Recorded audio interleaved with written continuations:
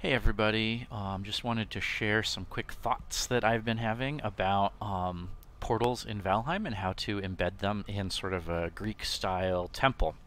All the columns and fun stuff like that. So what you see here is my first attempt. This is using black marble from the Mistlands, mostly because it has these cool diagonal pieces in it, and I think that they're nice. You could do this with just stone, but I think it would be maybe a little bit less compelling because it would just look like a rectangular slot that you sort of shuffle through. Anyway, so this is my first idea. This has a nice little gemstone shape to it. Downside of this guy is when it's off and it's dark, you really can't see that text in the middle. When we go over here, this is my second attempt. I put a white backing on it and then a black face. It is three units wide, although if you use these white blocks, I don't really like the look of the raw stone, so I put those blocks back there. So this one's 4 units deep, but whatever, no big deal. And actually I find this pretty compelling. This one's nice, so I thought I would build one with a little more lighting effects to sort of fix this problem, because I do like the black background. I find that the fire effect in this is much nicer than it is in this.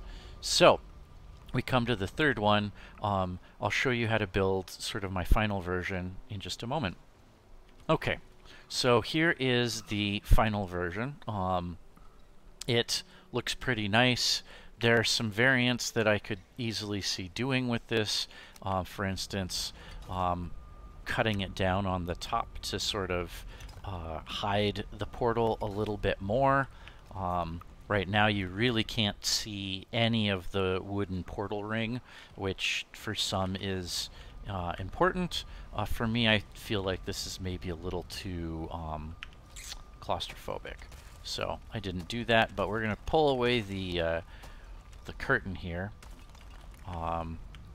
so that we can all see how it's built. So it's pretty simple. Basically, you want your floor to be these double blocks and then single blocks and double blocks so that everything is nice and symmetrical.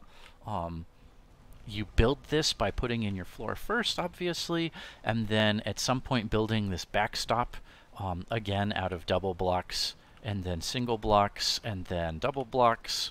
And as soon as you've got that in place, you can put together your front cornices. This will help you place the portal. So you'll take your portal, you'll slide it as far forward as possible until it, turns red, and then move it back a scotch and place it down.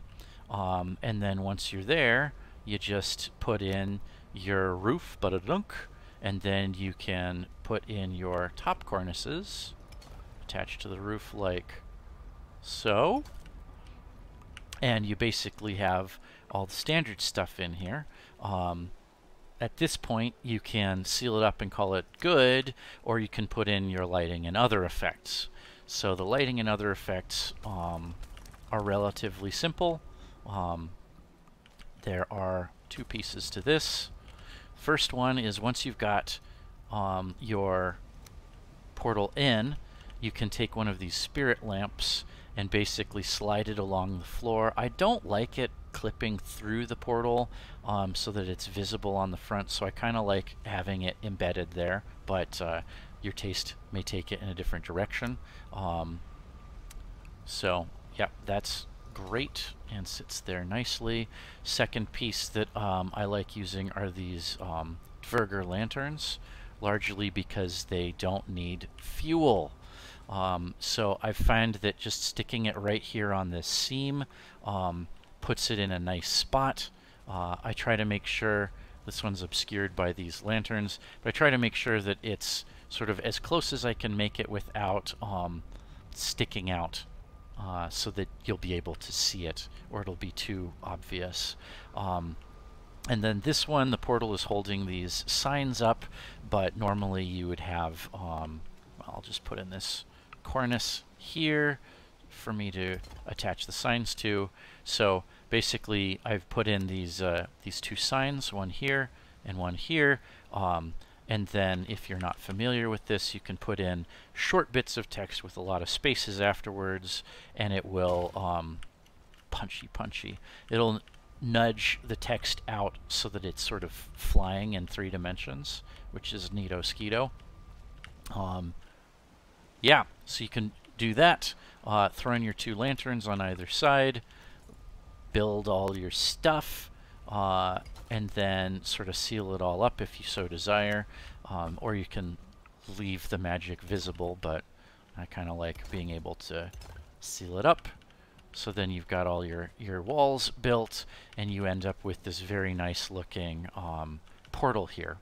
And it's really much more visible than this one. This one you can only see Moria when it's lit, which, you know, may be your goal, but I really appreciate this one. That's all I've got for you. So hope you've enjoyed the build, and maybe I'll see you later.